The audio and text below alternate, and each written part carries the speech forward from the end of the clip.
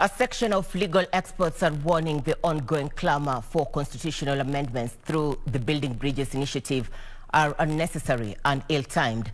The International Commission of Jurists Kenya chairman Kevin Mogeni says the proposals will not cure the culture of impunity and ethnic division in the country. The Commission has also faulted the proposals to introduce a Judiciary Ombudsman, arguing it will undermine the independence of the judiciary.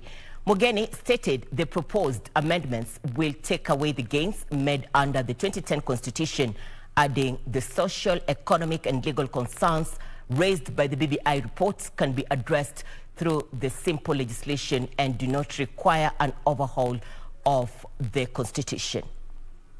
The BBI recommendations will not cure the culture of impunity, ethnic division, and failure to respect the constitutional imperatives. For example, the intended proposals to introduce the Judiciary Ombudsman outrightly undermine the judicial independence.